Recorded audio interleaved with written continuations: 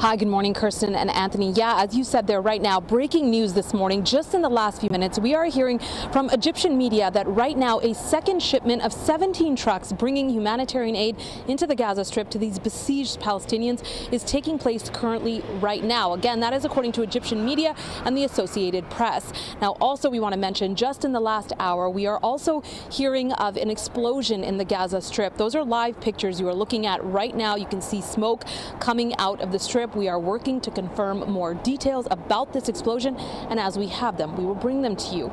Meantime, here at home, for the last 2 weeks, thousands of people have been coming out to speak out on both sides of this conflict. People really want to get their voices heard, and for the most part, these protests, rallies, demonstrations, and vigils have been peaceful in nature.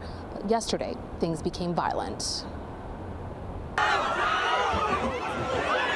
As more than 5,000 people marched through the streets of Bay Ridge Saturday, this originally peaceful rally quickly turned fraught. Police say things got heated between officers and pro-Palestinian ralliers when protesters stayed in the roadway after being asked to move to the sidewalk.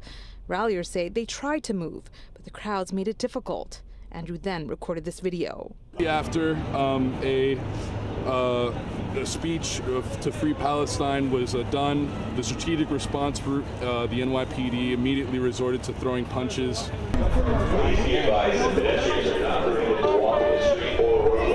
Police say they played an announcement ordering people to clear the roads before officers formed a human barricade. We were clearing the roads, and some of the people who were ordered to be on the sidewalk were on the sidewalk and were punched regardless. About the violence, the NYPD says there was no permit for the protest, and while most in the crowd were peaceful, quote, officers were pushed, shoved, and struck by some demonstrators within the crowd after the LRAD device was utilized. Officers were struck with flying debris, which included eggs, fireworks, and bottles. Officers responded to this disruptive behavior and attempted to regain order by taking into custody those responsible for these actions. In the course of doing so, the officer seen in the video is reacting to active resistance by criminals within the crowd. The NYPD encourages peaceful protests, but will not condone our officers being subjected to any form of violence. Free, free Palestine! The escalation came hours into the protest in which thousands of demonstrators waved flags and chanted. It comes as right now in Gaza, humanitarian aid is slowly starting to make its way into the Strip. President Biden has also called for billions in aid for Israel and Ukraine.